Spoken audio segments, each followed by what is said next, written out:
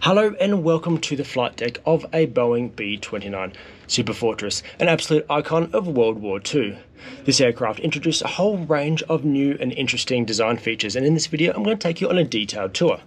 First I'm going to start by walking around the outside, pointing them out, and then we're going to crawl back here onto the flight deck and I'll show you more. So let's get into it. I make videos about planes and some rockets. If you enjoy trip reports on board flights around the world and tours through interesting aircraft and museums, then check out my channel. I'm also on Instagram and Facebook. Let's start at the nose gear of this B-29. What's interesting is that there's no steering input. In fact, you could only turn the aircraft on the ground via modulating the engine speeds and using the brakes. Another interesting fact is that the wheel brakes is the only hydraulic component on the whole aircraft, as everything else was electric to save weight. Now looking up, you've got the bombardier's position. There was a Norden bomb sight in front of him, although to his right, and you'll see this once we're inside, was a gunner's sight that could swing in front and allow him to use the upper and lower turrets remotely. And speaking of those, you can just make out the forward upper turret, and here's the forward lower turret with the two 50 caliber Browning M2 machine guns firing at 14 rounds per second. This was a huge upgrade from the B-17, where the turret would have a man physically sitting inside of it who would be firing it. This one could be used remotely by any gunner who had the best view of the enemy, including the bombardier who we saw in the nose earlier. And here we are in the forward bomb bay. You can make out the large pressure bulkhead with a central circular window, which we'll be looking through shortly, and above that is the pressurised crew tunnel. And those yellow tanks interspersed around the place were oxygen tanks. This large bulge underneath was the AN/APQ-13 radar, which had a range of around 70 to 100 miles, and here we are in the rear bomb bay. It could hold up to 20,000 pounds of weapons, although it was often the fuel requirement that resulted in a decreased payload. Both the Nagasaki and Hiroshima atomic bombs weighed just under 11,000 and 10,000 pounds respectively. It's interesting to contrast the size of this bomb bay with the much smaller B-17, and my video inside that will be in my channel shortly. Now, another advance with the B-29 when compared to the older B-17 were improvements with the aerodynamics. The much smaller and smooth gun turrets helped dramatically, but also using flush rivets on all air-wetted surfaces versus the protruding head rivets that you can see now on this B-17 footage. They also ensured that all panel joints were much smoother as well. In fact, even though it was considerably larger, the B-29 generated the same amount of drag as the B-17. Here, you've got the exhaust for the APU, which was a 10 horsepower auxiliary power unit, and below that is the aft lower gun turret.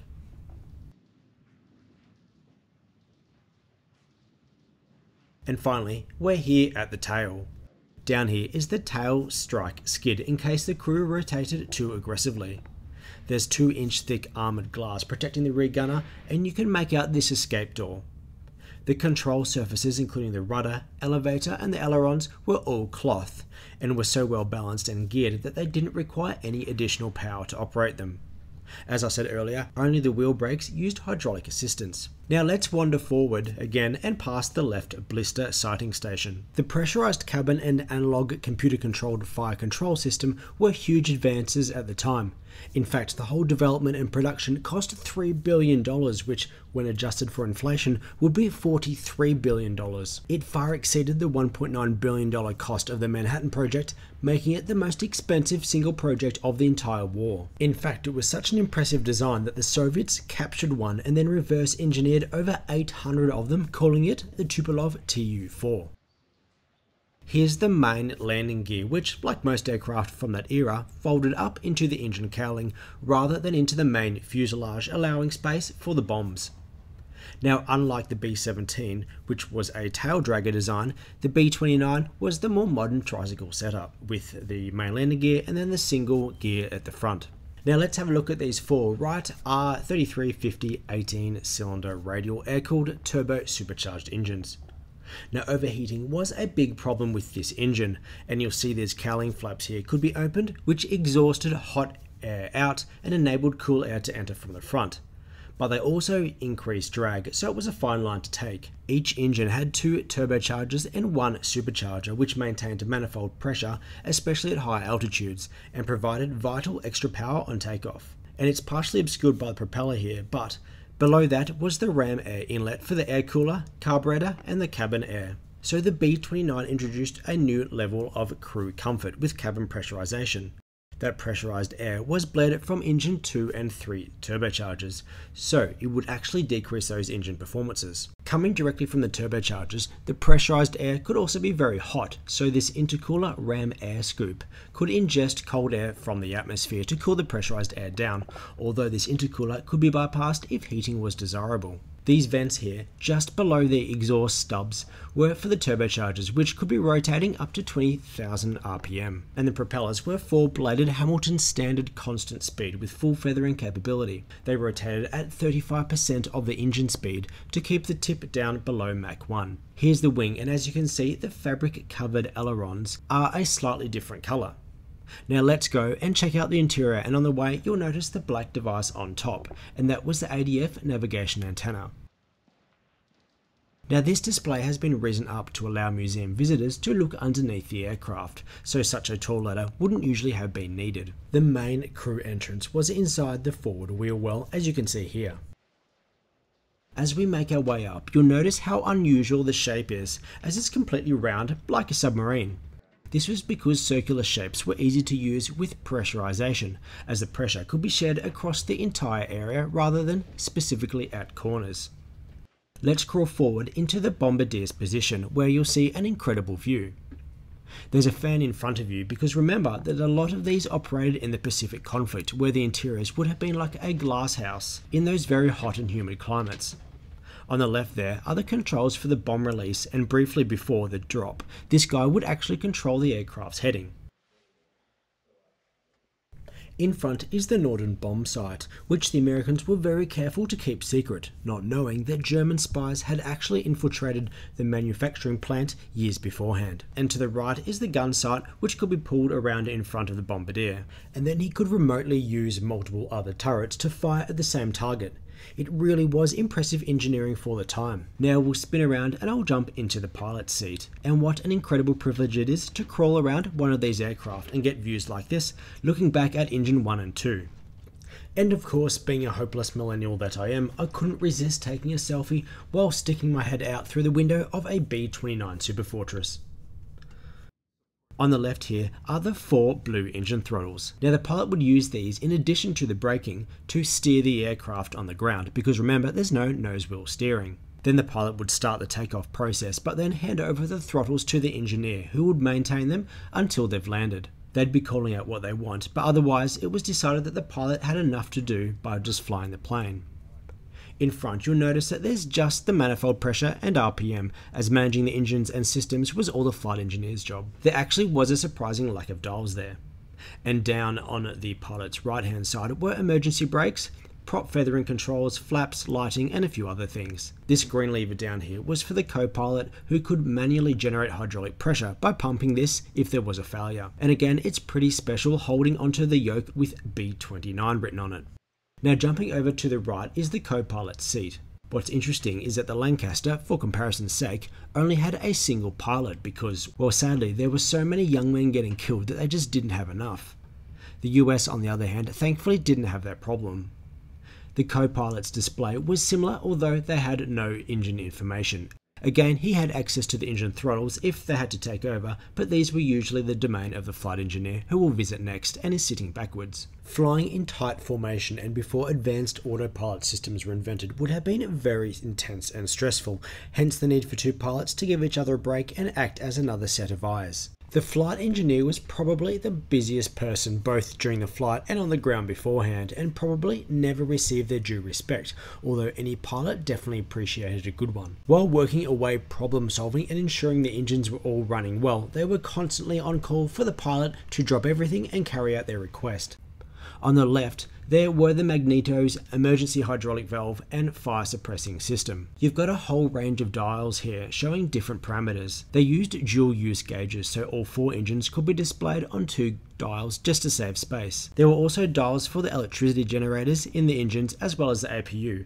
Remember that the systems were all electric with the exception of the hydraulic brakes. Down here are more controls, including the engine primers and starters, hydraulic pumps, more electrical buttons and fuel shutoff valves. The red levers here could control the fuel mixture, and the blue ones were the engine throttles, mirroring the ones with the pilot and the copilot.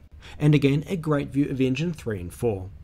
Now this big white thing here is the forward upper turret and 500 round ammunition boxes. At 14 rounds per second, they had a total of 36 seconds of sustained firing per flight, although they could only fire a few seconds at a time to avoid overheating. And sneaking past that is the navigator's position, and I'll stick my head up into the Astrodome where they could use the sextant to identify the location shortly, as well as by using all the other navigational systems. You've got the lower gun turret here, and then there's the radio operator station. There was an upgraded and re-engined B-50 Super Fortress, although it arrived after the war had finished. It actually was the first aircraft to circumnavigate the world non-stop using air-to-air refuelers, taking 94 hours in 1949. Now you saw this tunnel from the Bombay below, and it's the connection between the forward and aft pressurized cabins. It was 35 feet long and looked pretty uncomfortable. Above is that Astrodome, and looking forward you get a brief glimpse of the forward upper turret. And that black blob immediately in front of you was the ADF loop antenna I mentioned earlier, which was one of the navigation equipment.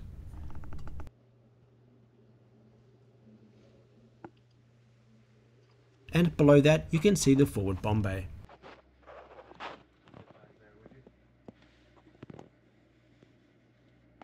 This here is the hydraulic tank, and it holds up to 3 gallons of liquid. And then we make our way out of the forward compartment to head to the tail. And while I thoroughly enjoyed crawling around these aircraft, it's important to consider how unpleasant it would have been for the crews during the war.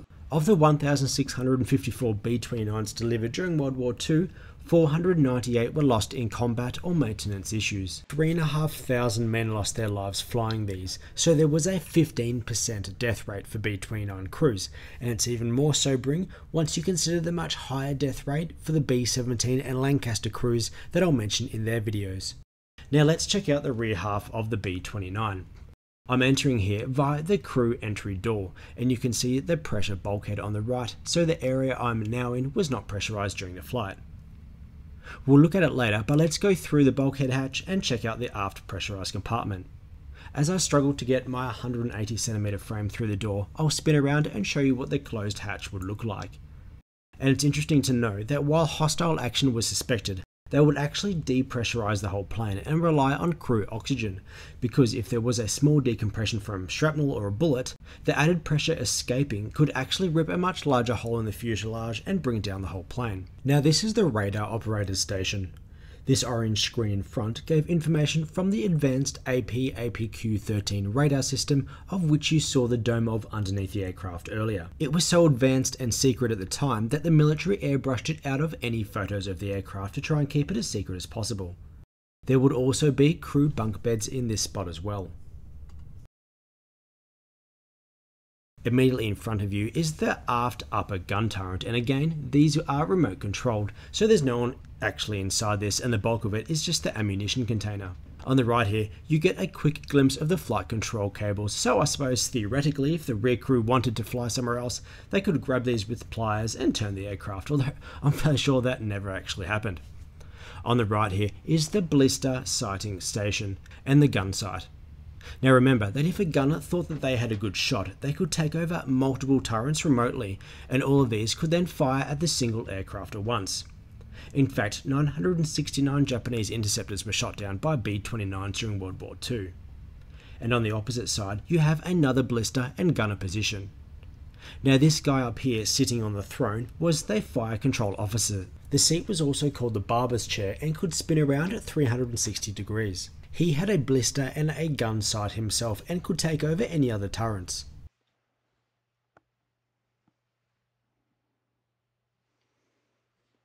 And swinging down forward at his feet, you've got access to the Bombay, although obviously this wouldn't open up when the cabin was pressurized, and above that was the crew tunnel.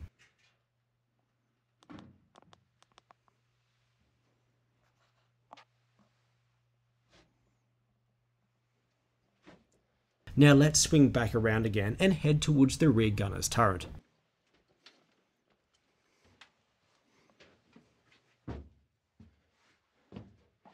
Again, we move through the pressure bulkhead and into the unpressurized rear compartment. In this spot here was a downward looking oblique camera to assess the damage from bombing, as well as obtain photographic information of the enemy. This circular thing here was the upper side of the aft lower gun turret, and in-flight ammunition containers would be here as well. On both sides you've got these flight control cables.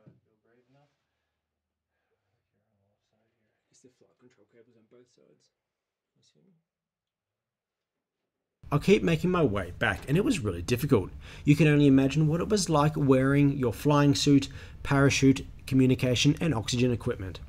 Remember that the area I'm in now was not pressurized, so you'd need the supplemental oxygen if you were here while at altitude. Down here you have the tail skid wheel, which would move up during flight as to avoid creating unnecessary drag, and there's more of these yellow oxygen bottles located all around the aircraft. Now the rear gunner was in his own pressurized cabin, although you can see that the door has been removed in this case. You can see his seat here was a crate, and sorry but this is as close as I could get to it, and you can briefly see the gun sight and the bulletproof glass. Now I'll skip over the next few minutes, which was just me crawling and moaning.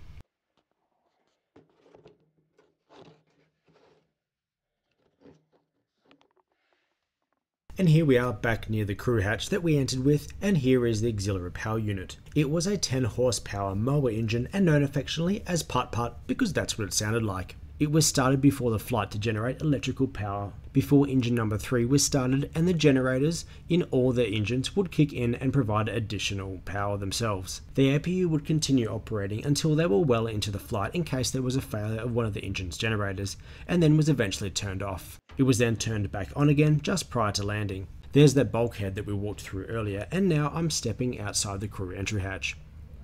And here's my extremely undignified exit from this fascinating piece of engineering. A huge thanks to the PIMA Air Museum in Arizona for letting me film inside the aircraft. If you enjoyed the video, please give it a thumbs up and check out my channel. I've already published tours through a Lancaster and a B-52, while my B-17 video will be online soon. Thanks for watching.